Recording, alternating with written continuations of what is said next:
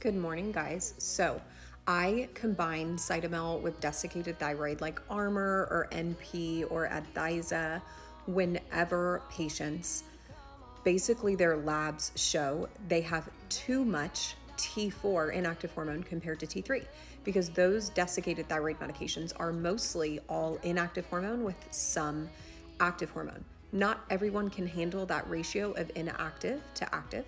I am one of those people, especially when I'm stressed. My conversion does not get enough T3 from that, and I often get too much reverse T3 inhibitory hormone.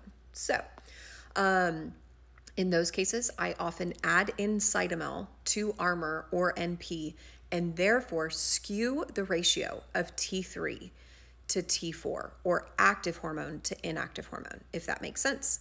And I would estimate probably that's necessary in maybe 25 to 30% of people who are on desiccated thyroid, rough estimate. But yeah, I hope that's helpful.